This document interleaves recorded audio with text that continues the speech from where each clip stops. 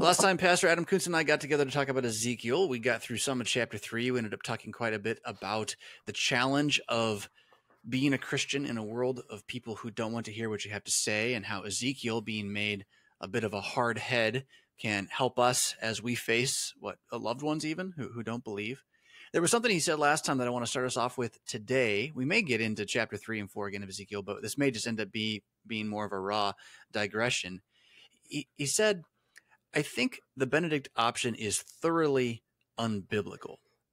And Adam, I found that really interesting as a statement. As a person who myself is not really familiar with the book, I've not read the book, but I do know that there's a lot of Lutherans who I respect, who like the book, The Benedict Option, and what it purports to be the necessary steps that Christians are going to have to take in an increasingly aggressively pagan world. And so I'm curious first if you would take some time to define the Benedict Option, talk about the book, the idea, and then without deconstructing it too much, because I'd like to hear it and then be able to form an opinion about it. And then you can tell me why I'm wrong after that, if I happen to like it. Yeah. So can we start there? What is the Benedict Option? What is that? The Benedict Option is a book and a project, a potential project, both by Rod Dreher, who has been a journalist of varying Christian stripes for a long time. He used to work for National Review. He now writes for the American Conservative, and that has its own links to the conservative political world, especially the kind of ideological, not necessarily electoral world that I worked in before I was a pastor. So if you want to talk about that, we can also do that, because I see the Benedict Option as having a particular political direction. And so why don't you just define what you mean by that? You're talking about like conservative think tank, preserve the Constitution, preserve Western civilization. Yes, all the options on the right since the 1960s that have reacted to the concurrent massive change in American society, politics, and acceptable thought since the 1960s.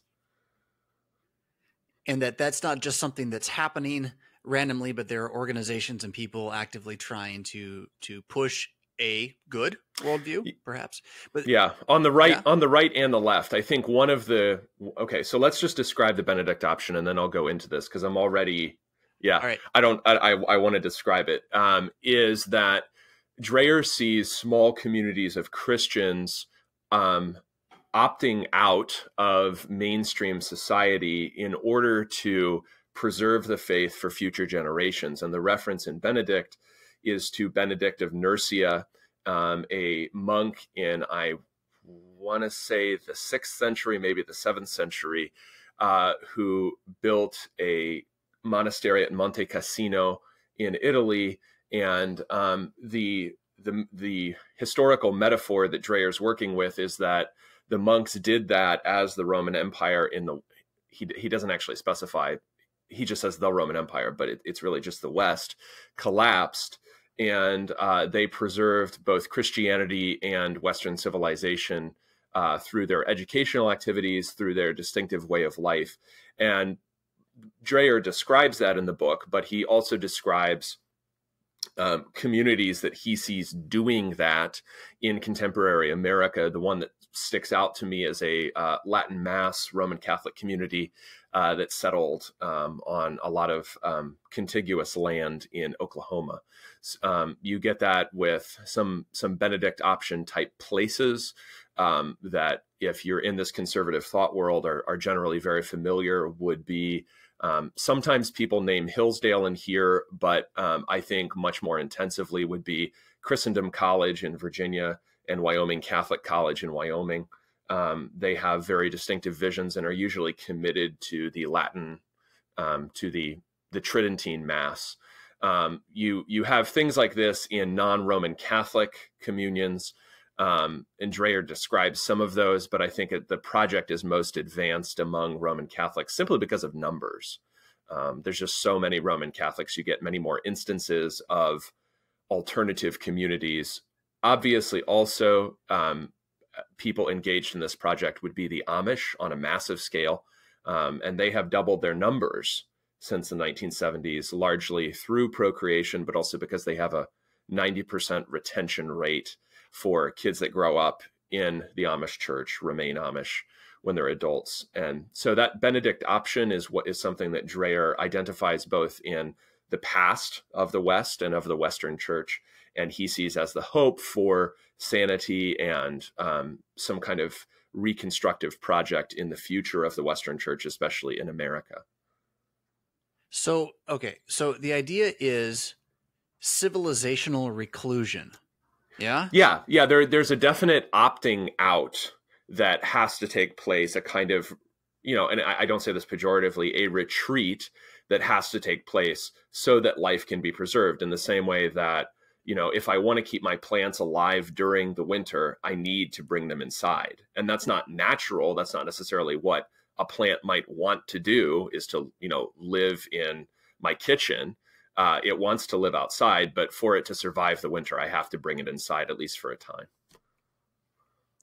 There's a couple pieces that I want to touch on. I'm going to bounce off like three things and then come back to right where we are, so you don't have to follow up on any of this stuff. You mentioned the collapse of the Roman Empire, and you said, well, it's really just the West. And see, that's a loaded term. So for the listener, the Roman Empire under Constantine was divided in half because it was too big for one man to manage. The emperor's like, I can't do all this. So he split it in half, a Western and an Eastern Roman Empire, puts the Eastern capital in Constantinople, right, which later becomes Istanbul. You can ask They Might Be Giants about how all that happened.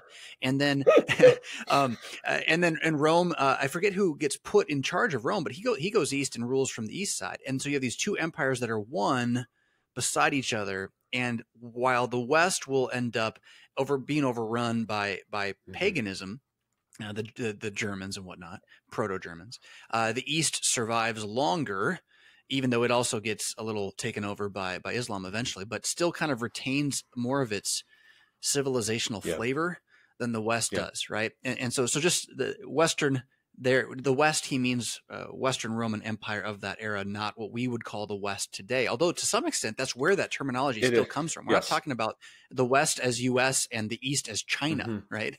The dividing line is the Roman Empire. So you can chase that if you want to.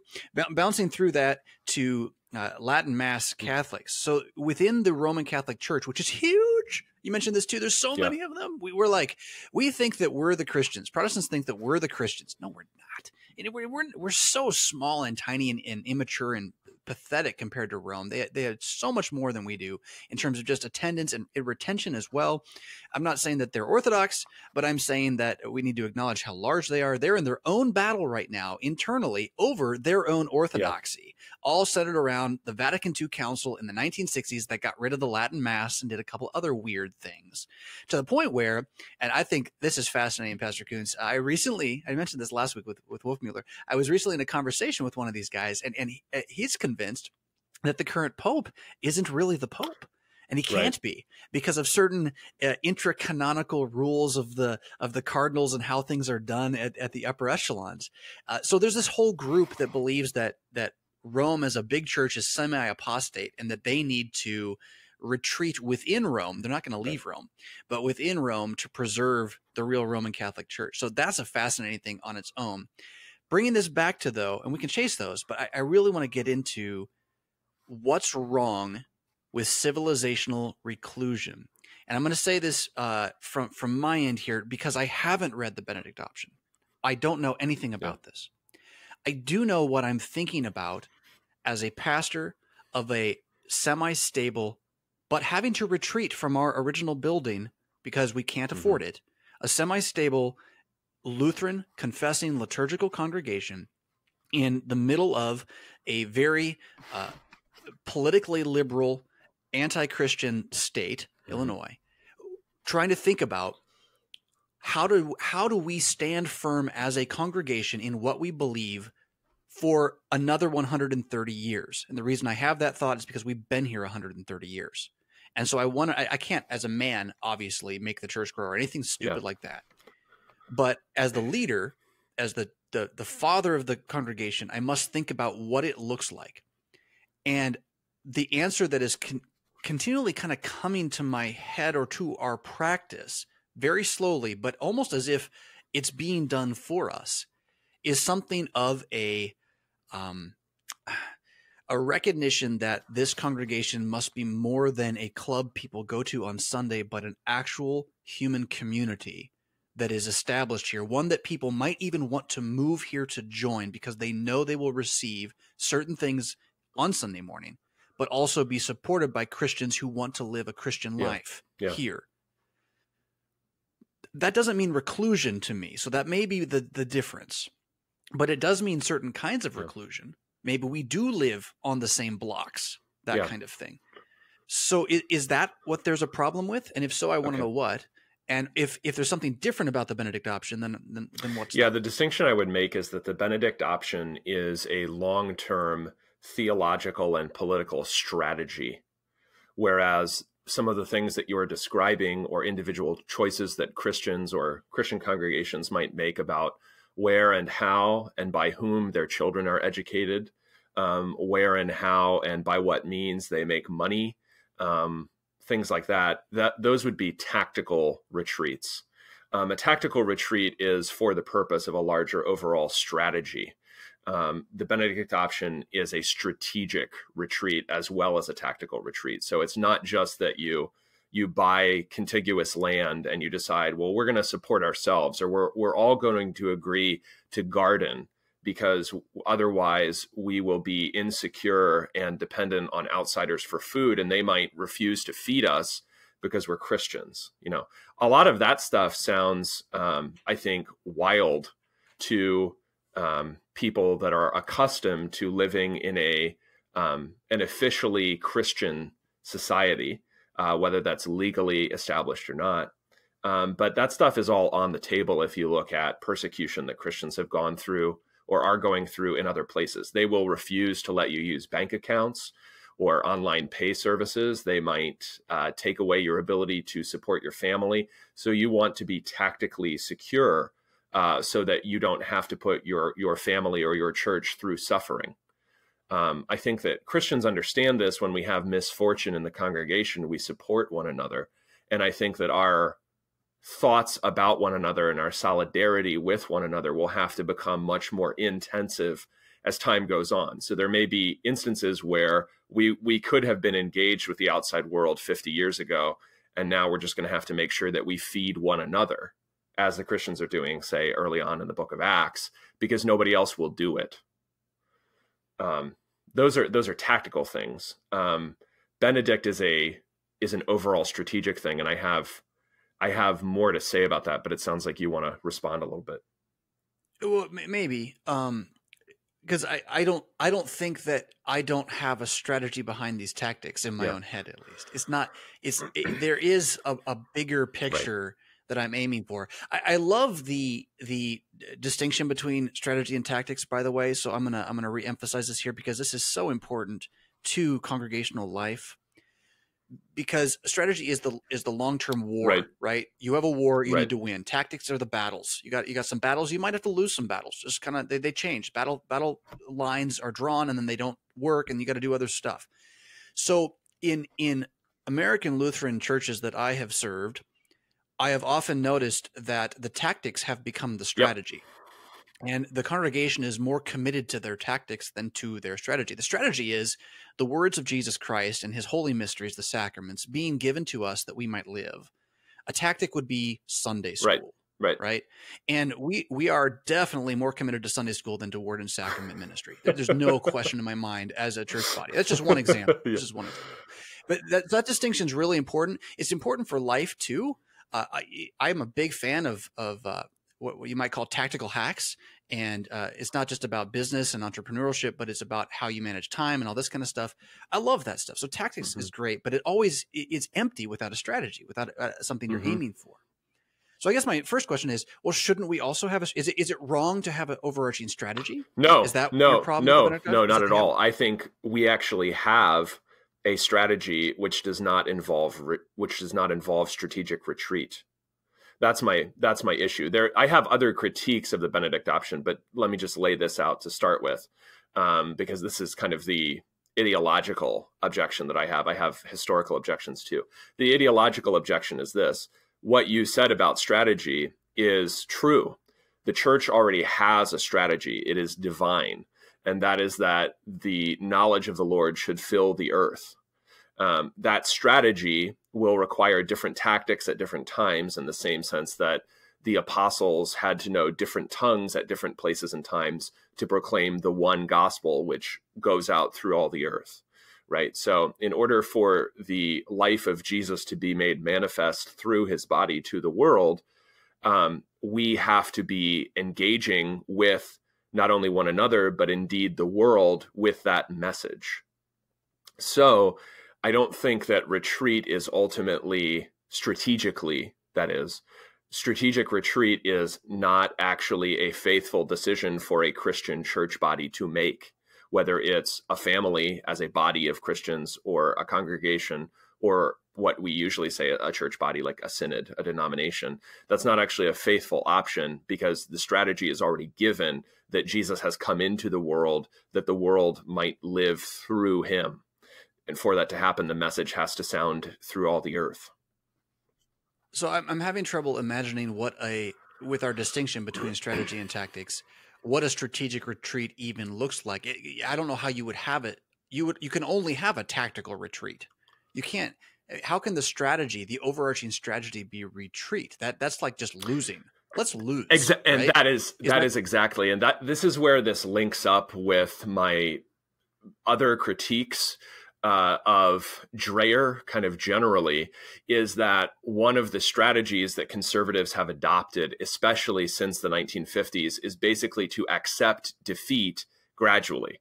So the way that you know what a conservative is you figure out what a liberal is saying today, and you wait 20 years, and you'll identify the conservative because he'll be saying what the liberal said 20 years ago. And that is the strategy that conservatives have adopted, essentially in order, I think, to be tolerated, because the announcement that progress is not in and of itself good or maybe even real is the heresy of our times.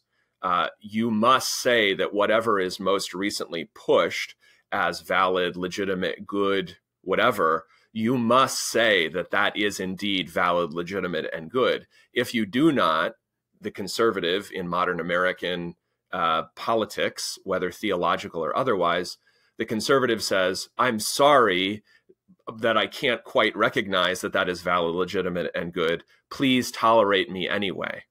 And so to me, it is a giant distraction from the issue. The fact that there are, good, wholesome families somewhere in Oklahoma just trying to go to church is, those people need to protect themselves rather than apologizing for their existence. And I think that what Dreher is doing, and he's been doing this since the book that I see is much more in much greater continuity with Benedict Option, but many fewer people remember because it didn't really catch on, was Crunchy Cons, where he tried to talk about people who wore Birkenstocks and composted, but also wanted to defend their Second Amendment rights. And that was fine. And I myself both own guns and like to recycle. So I think I might be the person he was trying to describe. But his strategy is a strategy of appeasement. And I think the theological problem with that is that if you look at how Paul describes principalities and powers, or you see how voracious evil is in the Bible, you will not be tolerated. Yeah. So what I'm trying to wrap my head around just the political side of this. So what you're saying is that Dreher is effectively saying, let's play the middle. Yeah. Rather than say what we believe, let's play the middle. And that as a strategy is to decide what we have to give is actually not good, and that we need to lose in order to win. And that what's happened historically is, as the left has just said, we believe what we believe, and they keep pushing for their quote-unquote progress. It's dragged the appeasement further left and really undone any actual conservative thought generally or holistically. Yeah. But it's all because appeasement. Let me say it this way, because it works the same way in the church. I mean, if the listener thinks that I'm just talking about secular politics, I'm not. This is a reality. This is a civilizational battle. It's not confined to, it's not even identical with Democrats versus Republicans. Okay. Is that what the left does is they'll take something that is really heinous, like pedophilia. And you can see them doing this right now. They did the same thing with homosexuality in the 50s and 60s, starting with the Kinsey report, is first, they will simply suggest that something should be studied or discussed, right? And it's probably something that instinctively either people don't even know about, right? There were plenty of people who didn't understand what homosexuality was when it was first being pushed, right? Largely through media. They didn't know what they were talking about. They just thought of that as perversion, right? It wasn't a thing you could be, so to speak. So first they'll study or discuss it. And that especially is why academia has been so important to the left, because that gives it respectability when somebody with a bunch of degrees who is eloquent is talking about it in a rational manner. Right.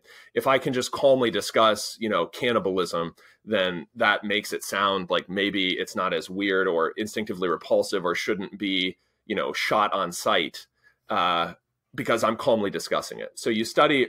Yeah. With a British accent. Right. So you study or discuss it. And then eventually you form and you bring the interest group out into the open. And the interest group pushes, and in our civilization, the place that you're going to push, no matter what you do or who you are, is on concepts like freedom and rights and progress, because those are touchstone words. And you're going to push on those, and you're going to come to suggest that the real problem is not that you are heinous or disgusting, it's that you are not being recognized for the rights or the freedoms that are due to you. So then you push on those, and then that's how you do it politically and also ideologically, whether through media or other means. And a lot of times you can get the church to go along with you, because the church will get gaslighted, because the church feels guilty that it's not giving you what is your due, right? And you can especially push on the church wanting to be nice, because the church has been taught, I don't think explicitly, but the church has been taught that the precondition for evangelism is being nice, not being truthful, right?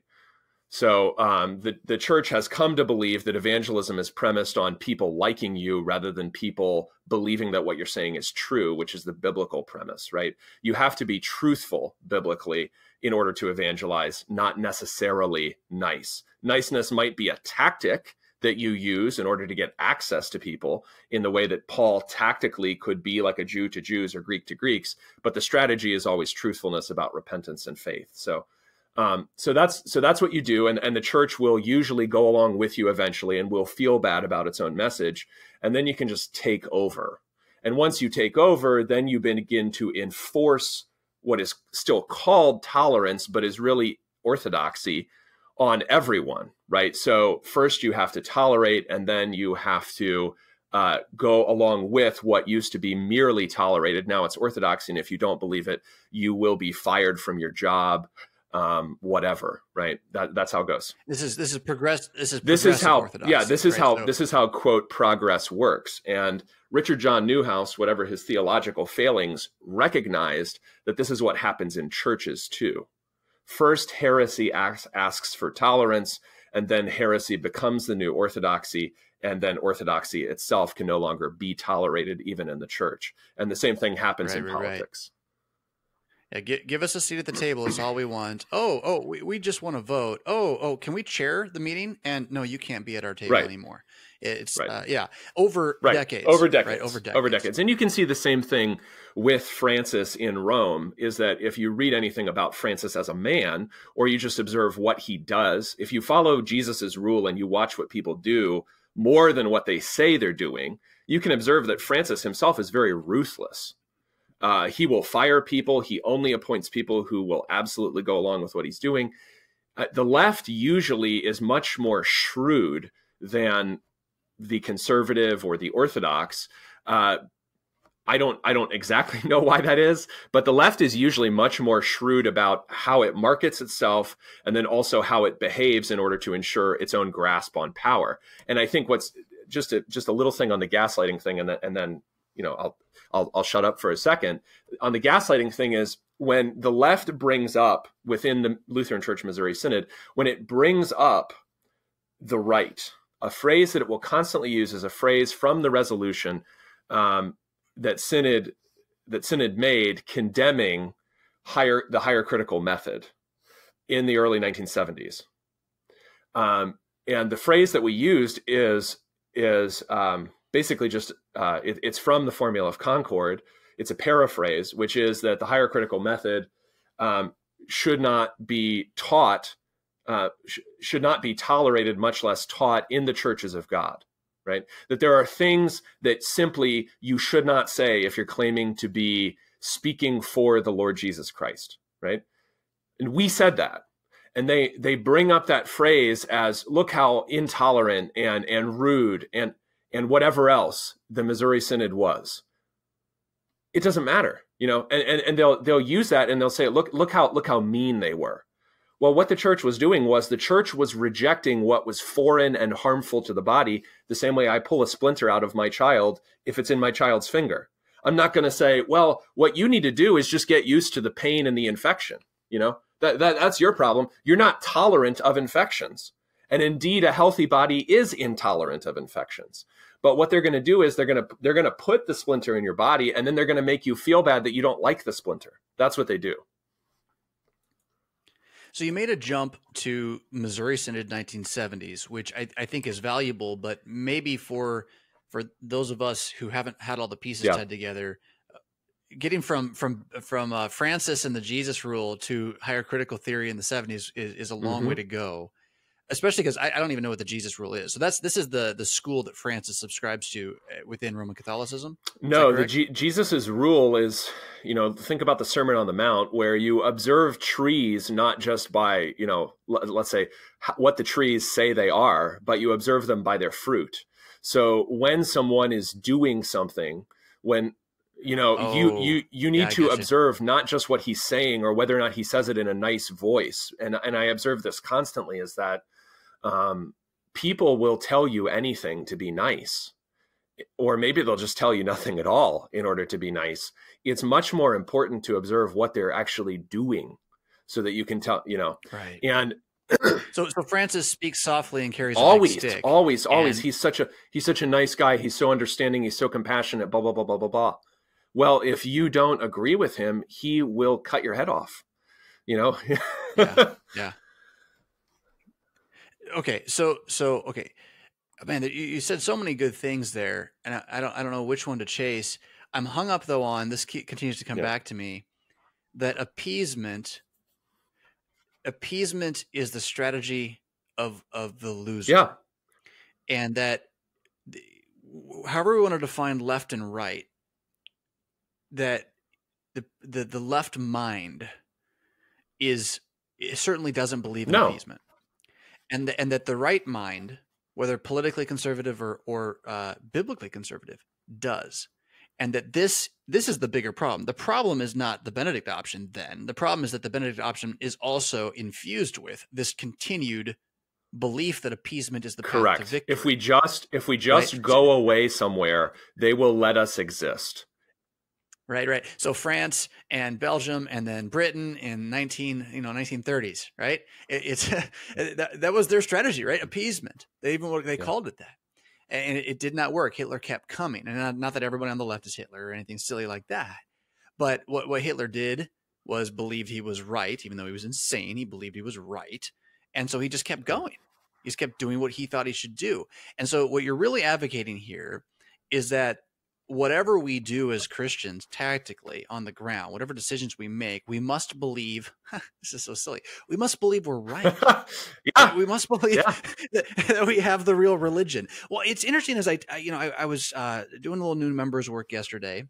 We've talked about this before. I'm finally not just doing new members individually. I've got two together because just time. I just can't do it.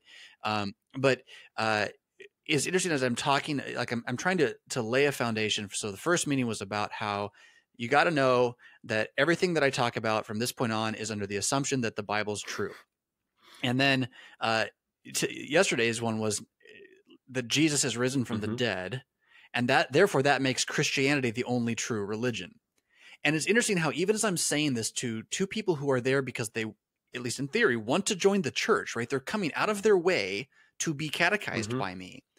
I'm nervous to talk about how this is the one true religion, not because I don't believe it, but because I'm concerned that that will be the thing that they can't stomach. Right. And there's in me an inclination to soft serve the word on that matter, not to not say it, but to like couch it in the best possible, most tolerant and understanding terms, right? So that I can win them over. And that this is why I want to go back to Benedict Option and reclusion, because I think that's what's really interesting. But this issue of appeasement seems to be the real issue. It's not about just the Benedict Option. It's a much huger issue, and it is that we don't really believe what we say is as valuable as winning people over to join us. And I think that has two really deleterious effects on the body of Christ. One is that I don't know what deleterious it hurts you. It hurts you. Yeah. Okay.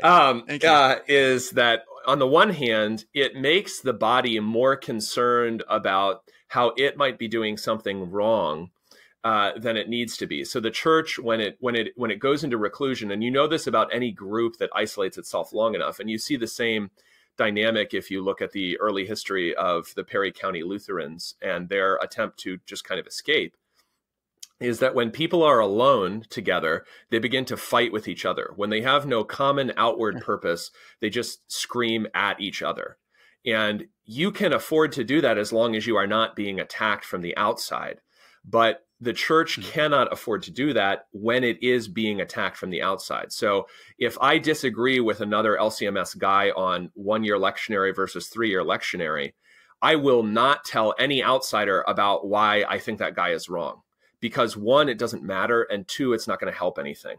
The behavior of eating our own is something that the church can only do as long as someone else is not trying to eat us. We can live under the illusion that somehow eating our own is natural and good and fine because, nobody else is attacking us. The other problem is that then we also get obsessed with ourselves and our own inner dynamics and our own inner strife. And we no longer carry the message confidently outward because we don't even think about it, because we spend most of our time thinking about what's going on inside the body and how bad everyone inside the body is. And I think you see this on the right politically, where the right is the first to condemn one another. They'll rush to a microphone to condemn each other for saying something that is out of line or whatever. The left doesn't do that. The left doesn't condemn its own kind of nut jobs. And it's not that they don't police their own nut jobs. They were really worried about what Bernie was saying. So the superdelegates made sure that Hillary got the nomination. But Hillary didn't come out and condemn what Bernie was saying in strict terms.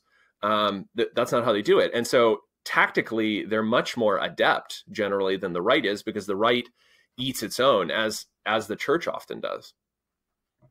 Well, so I conceived of you as talking about the Missouri Synod and its political realities. I don't know, as long as I've known it, which is since the late 90s. But then, jumping to the political spectrum, it makes sense. I guess what interests me is the Missouri Synod as a reclusion reality, not just from Perry County, the south end of St. Louis area where they had originally settled, but the ongoing kind of insular mind. And I don't know how best to open this as a concept, but we talk about the Missouri Synod as if it were the church, not because we aren't in the one church, but we talk about it as if the church rises or falls with the Missouri Synod, when aside from being rather arrogant, it's foolishness. It's like my 3-year-old or my 5-year-old thinking that they're actually a superhero when they're standing beside an actual superhero. And I don't want to besmirch. I think I'm in the Missouri Synod because I believe that what we have confessionally is Christianity and nothing but. But then that's not what we're talking about certainly not what we're fighting over. What we fight over is, like you said, on the right eats its own. We fight over nuances, and we take dogmatic stances on them. And then the left, so far as I can understand it, is fighting against anything that would be conservative, confessional, liturgical, for the sake of, I don't know, honestly. Which brings me a little bit to, as you're talking. So what's the left politically actually after? Who's behind the hive mind in any of this, or is it all just random need to rebel and take things to the edge? The zeitgeist of the time is that we must change, so let's do it. I don't know. I mean, it's not just Karl Marx at work. It can't just be that. So yeah. What So do you think? make sure that I actually talk about. I want to talk about the left, but I also want to talk about the Missouri Synod and how we think about it. The left, I think if you don't learn anything else from the Bible, you should at least learn that evil is personal, and so that societal changes, things that people say, things that people think, things that people end up believing, it's not like the weather. It's not like there's nothing you can do about it, or you can't think anything. I mean, if it's raining outside, it doesn't matter how much I think about whether or not it should be or is sunny. That doesn't make it sunny. But the things that people believe and take to heart and live out are not like the weather. Those are things that people believe because someone has told them or someone has modeled those things for them. The left does not have to have a single human agency, because that's not how movements work. But it does. But when someone is telling you that good is evil and evil is good, that does have a personal agency in Satan. So if someone is telling you that, an unborn child is just a fetus, that is evil, and it is personally evil. That's not just the weather. That's not just, well, times have changed. I mean, this kind of resignation that, well, times have changed. Well, times have changed before. There was a time when pedophilia was normal in the Roman Empire, and then there was a time when it wasn't. And that wasn't just the weather. That was people changing their beliefs because Christians were saying children are children and are not sexual objects, which I think we're going to have to be very clear about going forward now. So I think to look at historical change is just, that's, things just change, or, my life is different than I live vastly differently from my grandparents to, times have just changed. That's not how this actually works. There's a lot more agency involved in history and what people believe than I think a lot of us think, because we're just taught there's this just wave of progress sweeping us all into an unknown future, which will, we are assured, be the best of all possible worlds. Well, as long as you have synthesis, right? As long as Hegel's right. To drop a bomb, that may not be understood, but I'm not going to chase it either. So I still, it's almost like John Birch Society, and maybe you're a card carrying member. I don't know. No, I'm not. No. I'm not. I can understand being concerned about those who have lots of money and power and stay out of the main site running things because they want to keep their money and power. Yeah. I get that. But I think more valuable is what you just said, that Satan is a personal demigod who's alive, thinking, active, doesn't sleep, and works through words that he twists and has pushed into our flesh, so they actually come out of us without him having to necessarily tell us to, and that yet he is actively so deceptive, forming strongholds of these lies, that he can move agendas through history. Right. So the idea of the zeitgeist by itself, to me, the time ghost, Satan is the time ghost. He's behind history, not over it, behind it. Yeah, but in it. Right. But in it. And so the spirit of every age is his spirit.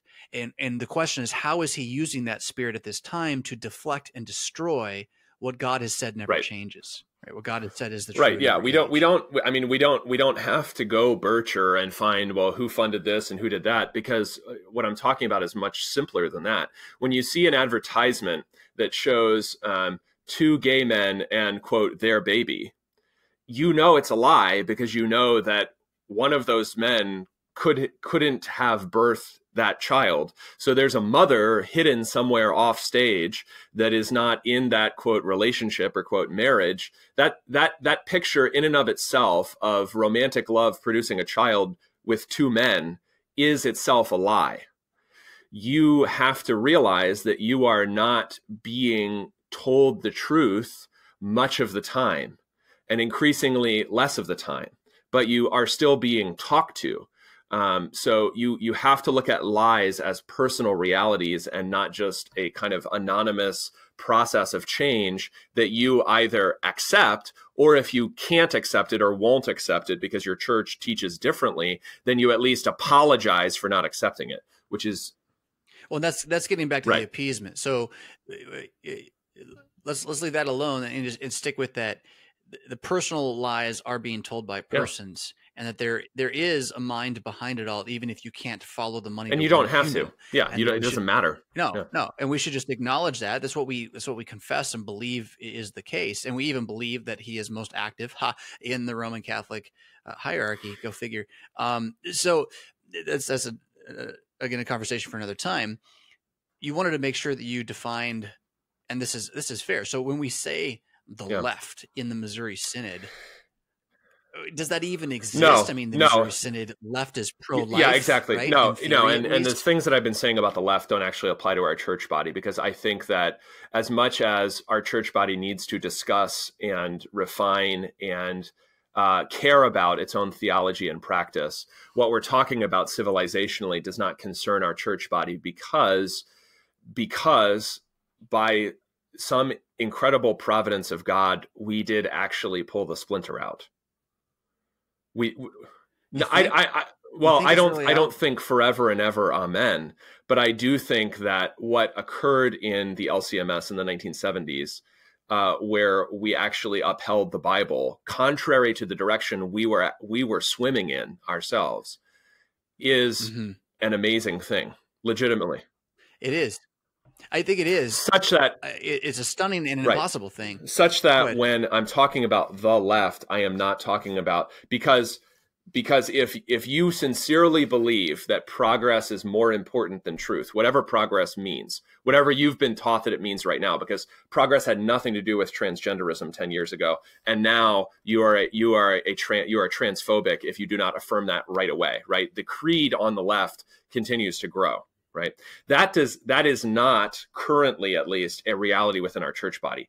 When I'm talking about our church body, my interest is more in what do we, and you said, we think we are the church. And let me be clear about this, because when I first became a Lutheran, I read C.F.W. Walther's Law and Gospel. And then the next thing that I read by Walther, because I was very interested, was a set of essays called The True Visible Church of God Upon Earth. Yeah. And that is about the evangelical Lutheran church, the church that maintains the confession and subscribes to the Book of Concord of 1580, which is in accordance with the scriptures. That church is, could be the Lutheran Church Missouri Synod. If Missouri had broke in a different way in the 70s, it wouldn't be anymore, and it would have to be something else. So it's not exactly the same thing as a denomination, but it is identifiable by its confession. And the job of the Missouri Synod is to maintain its confession for that reason, so that it continues actually to be that church which confesses that doctrine and practices that practice, which the Lord has revealed to us in the scriptures, and which is explicated in the confessions. And that's what Walther's talking about. Now, I think that was not intended to make us insular in the least. And that's why we did this episode on Word Fitly Spoken about what I call the forgotten age of the Missouri Synod, which is roughly its second quarter century, roughly. A little longer, maybe extending into the 1920s. But what I'm saying with that is that what actually happened with Missouri is that our conviction that what we were doing and saying was actually biblical. That conviction drove us outward in confidence rather than inward in recrimination. That if you're actually believing, teaching, and confessing what the scriptures say and what is expounded in the Lutheran confessions, that drives you in confidence in who Christ is into all the earth. And that's actually what we did. I mean, especially with home missions, we went the reason that the Missouri Synod is so much bigger than the Wisconsin Synod, even though we had the exact same confession at that time, right? We were in fellowship with each other. Why is Missouri so much bigger? There are different historical factors you could identify. I think the driving theological factor was the Missourians exhibited a certain attitude of confidence about themselves and their church body and what they had to offer that pushed them into every part of the country, which Wisconsin did not. And I mean, I'm taking that from Wisconsin Synod discussion of the issue. We were simply very confident, not arrogant, but confident. And I think that certainty about, I'm telling you the truth, is both very convincing to people, but it's also motivating to those who are saying it. It reminds me of a story that I learned from President Harrison before he was president at a conference on Wyneken in Baltimore.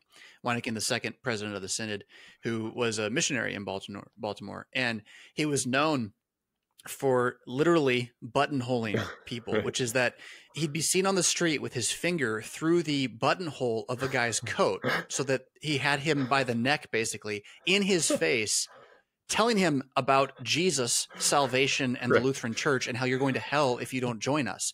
And like, it was quite effective, frankly. He was known for this and for his zeal, but he was not known for being arrogant or rude or cruel or anything like that. He just really was convinced of this. And there's something to be envied about that. Now, I want to get back to Benedict, but pit stopping still here in Missouri, and coming out of the seminary in exile, 1970s, battle for the Bible, vote to kick the false teaching out, which we didn't actually follow through on. So it stayed, particularly in certain districts and certain pastors. While that may not quite be a dominant political issue in Missouri today, I'm not convinced it's not. I think it's morphed, but that's separate than what you described about how the progressive in political situations in America is unapologetic for their position, is unwilling to critique its own, and is rather vicious in how it actually carries out its mission, as opposed to the right that doesn't do any of that and is trying to be nice and placate and play the middle and appease. That is very much the way that I see the progressive Missouri Synod, which isn't about abortion and transgenderism, but it is about leaving behind the confessions as historical documents that really don't apply to us. It is about leaving behind the liturgy as something we are free to give or take and make up on our own, however we like, embracing revivalism. And I think to some extent it is about leaving behind the Bible, not by saying the Bible is untrue, but by bringing a new hermeneutic to how we read the scriptures, to what the texts are used for and how they're used. Kind of an end around on the whole thing. And quite direct and viciously so, I think. Maybe I'm wrong, because they're all nice guys. They're all really nice guys. But then when they actually are in charge, they don't invite you to the table. Okay. Right? Yeah. And the right does. So this is still here. And is it about the conservative mind, meaning the one who wants to hold to the truth, has swallowed this idea that to hold to the truth, we must apologize for the truth? Whereas those who are, I don't think they're anti-truth in the Missouri Synod, but they're not about holding to the truth as past confessed. Somehow they've unleashed themselves from that need to apologize.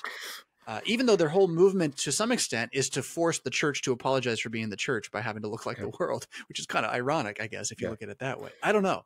Maybe I'm wrong in all of that, but I find it fascinating. I just got back from speaking at a pastor's conference, and I know that some of the things that I said, I was talking about imitation in Paul and how that pertains to a variety of issues in congregational life. I know that some of the things I was saying, based on the questions the brothers were asking, was challenging to some of them. I wasn't trying to be, rude or something, but they definitely were struggling with some of the stuff I was saying. I think that the distinction, as far as operation goes, is that there are times when families have to work things out. They do that as a family, and they have to do that on the basis of truth. They can't do it just on the basis of what feels okay or what makes the conflict go away. They have to suss out the truth. They have to figure out what the truth is and how they're going to deal with that collectively. But they have to do it collectively. I think a lot of times the option that guys take as parish pastors is that we all do what is right in our own eyes, but we simultaneously and often silently despise the brother for doing differently, but we never discuss it, which is to treat him as a stranger and not as a brother. There are times when Paul, for instance, has to reject things flatly, out of hand. Those times also have to be dealt with, but I think that silence and not talking about difficult things will never enable us to reach concord. I want to say that in my own experience, I have been more the recipient of suspicion from brothers than I try really hard not to operate on suspicion with brothers, because partly just teaching at a public university as I have been, I don't see the brother who,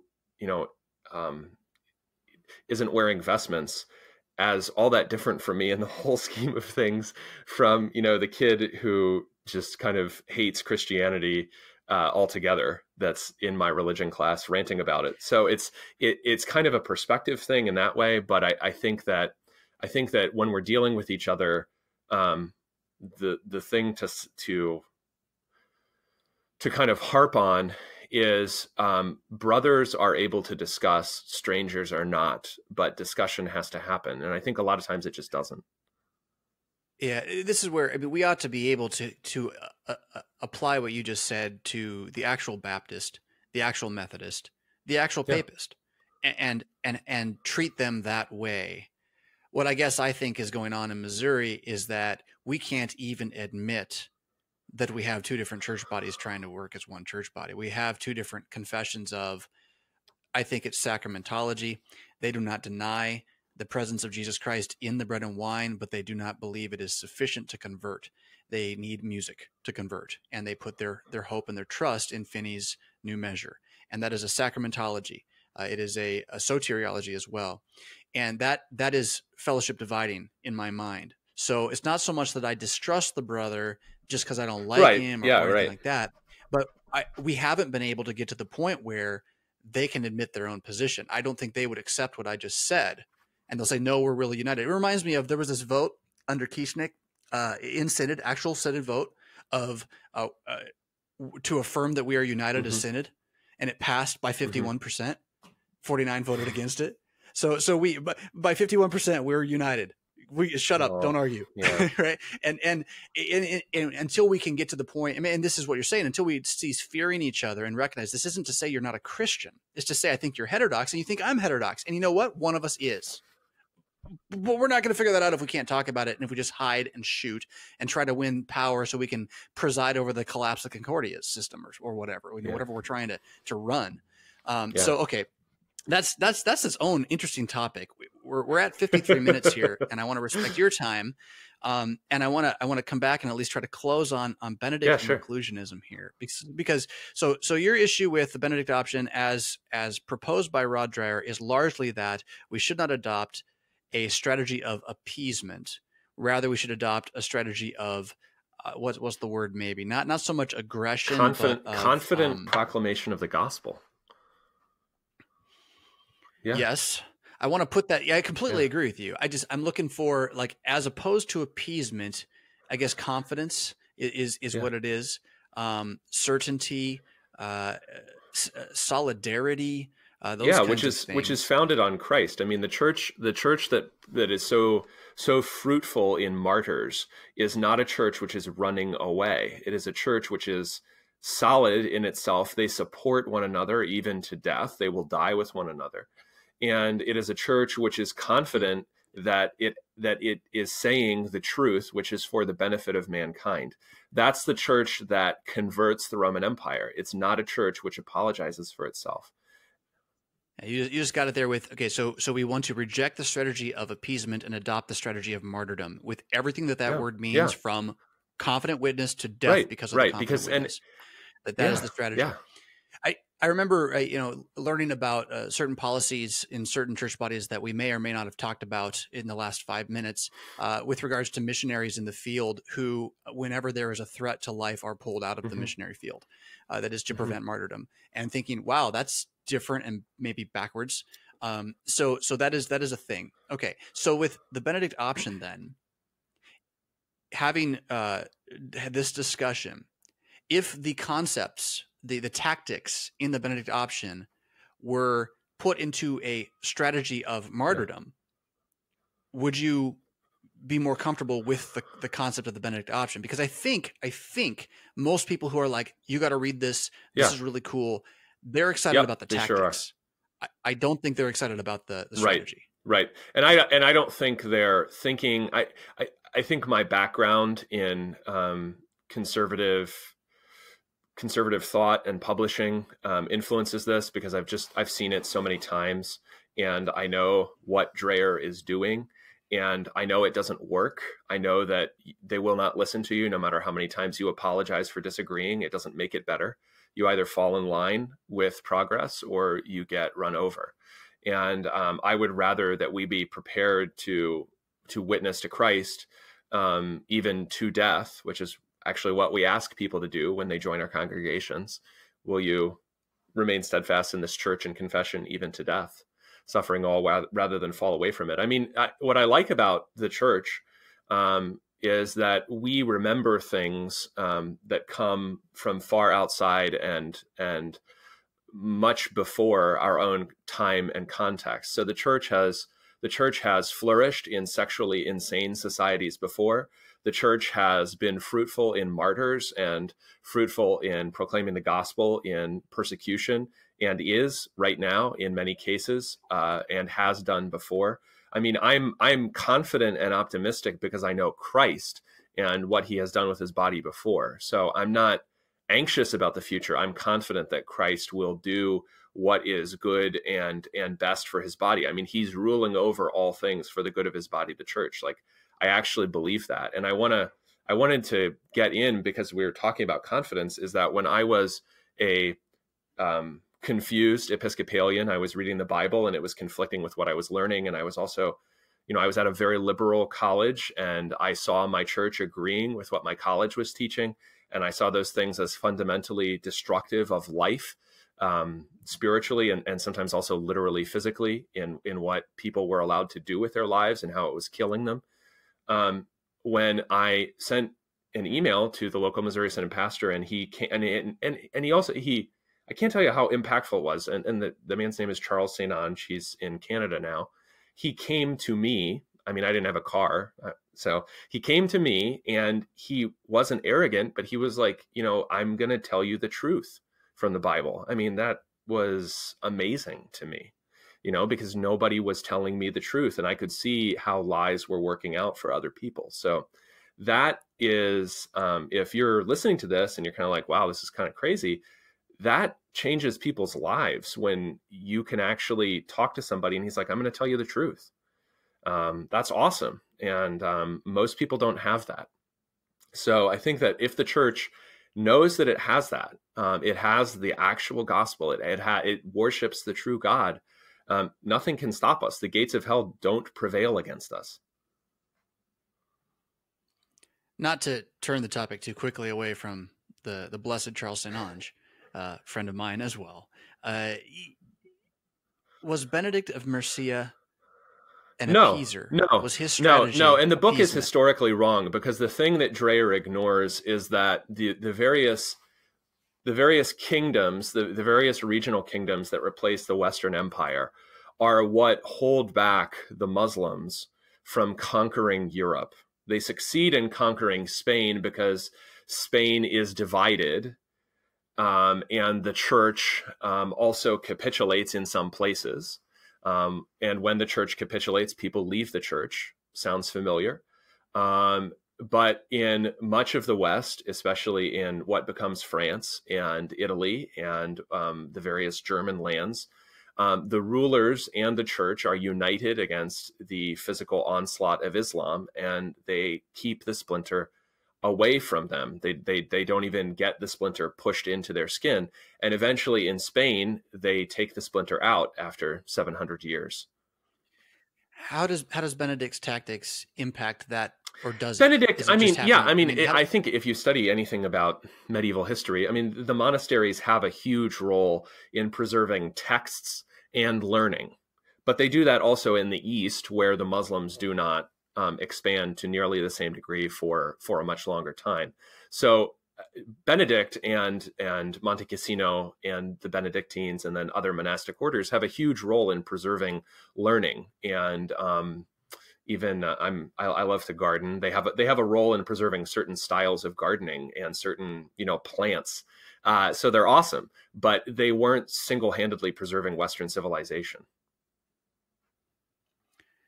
Is it accidental that a primary tactic of Benedict then, and also of the Benedict option, even though its strategy, we're going to go ahead and say its strategy is wrong, is it accidental that it revolves around a collegium, a school for teaching adults to think? No, not at all. Because and I don't think Benedict actually was exercising the Benedict option. Let me be clear. I think that what he was doing was seeking to preserve, for the sake of the larger church, a garden of learning and a retreat for a time for the greater good of the church. That is a tactic, in the same way that our church body has seminaries where men go away from having to repair HVAC systems or program computers or whatever they were doing before they were there, and they spend an intensive period of learning, and seminary means seedbed, and they do that for the greater and longer term good of the church. Retreat is necessary. Jesus retreats sometimes, but only tactically. So, and with that, seminary, fine and good. I'm thinking so you mentioned these Roman Catholic Latin Mass communities, and then you named a couple of colleges that are doing this. And I do not think the Concordia system is prepared for anything like this, by the way. But so I'm going to throw it all out here, right? Here is what I am planning, God so help me. Provided that I remain alive, the Lord willing, and that I remain faithful to the church, the Lord willing, and that I am not called away to another field from this place, the Lord willing. My desire is to so convince the congregation in the centrality of the word and sacraments of Jesus Christ as being life itself, that we begin to intentionally colonize this area of Rockford, Illinois. Not that we would retreat. We want to put a sign up saying, here's where you find us. And then we want to go forward. We want to hostilely but beneficially take over the intellectual climate of a defunct and failing city within a defunct and failing state where there is no successful college. And I want the growth of this mind to then intentionally plant and create a place to draw young men, particularly, to learn how to think as men and as Christians, not so that we can send them off somewhere else in the world to work, but so that we can continue to be good citizens here for the sake of neighbor, but also for the sake of the fact that we have at the center of us an unwavering commitment to the word and sacraments of Jesus Christ in this place, to stand firm on that, regardless of whatever else may come. Now, I don't have an actual tactical plan to get there. I got a little one, but it's not real. This is a pipe dream, right? But what I'm looking for is for you to tell me, and I think you have, that's not the Benedict option, because you're not trying to appease anyone. You're actually trying to simply establish a local, not permanent, you can't say permanent, Lord willing, permanent, right? Congregation that is more than just a German club, but is in fact a community of Christians devoted to the three estates in the place where they are. And believing that there's not going to be 15 of these in every city in America, that if we're going to be church 100 years from now, we have to kind of do this a little bit on purpose. Maybe not all live on the same block, but we gotta live together somehow, right? And act together. Is that crazy talk? No, that's great. No, as long as you know you won't be left alone. And I think that's the thing that always breaks my heart about the Amish is that they think extremely intentionally about preserving their own way of life and and how they function and getting along with each other and everything. But if they were in some kind of civilizational turning kind of situation, such as the church lived through at the end of the unified Western Empire, the Amish would just be run over because they will not defend themselves. So I think as long as you know that you will not be left alone, go for it. Do whatever you need to do to preserve the body of Christ and to extend it. So, and with that, as you just said that at the end, it is about defending it. The goal is to stand firm where you are, that others might stand firm after you. And the results of that have to just be left to Jesus. Right. And to some extent, even getting there has to be left to Jesus. I just don't think we can go on not thinking this way anymore. That somehow we're just going to have this huge swath of Germans decide they want to keep Lutheranism alive and come in and start paying for this institutional Goliath that we have mounted for ourselves. It's not real. Yeah. So, but I want my kids to go to church when I'm not here anymore. Right. Okay. Good stuff, Adam. Thank you. My pleasure. Did you get to say everything about the Benedict Option you wanted to say? Last sure. Question? I mean, we could do a chapter by chapter review, but yeah, I'm good. Yeah, no, I think that was good. I'd love to where I see this interesting now is how I just don't think that most people who are talking about it are even thinking about it on the level you're thinking about it. And then you got to be careful how we say it then, so that they get what the problem is, and don't think you're just saying you shouldn't.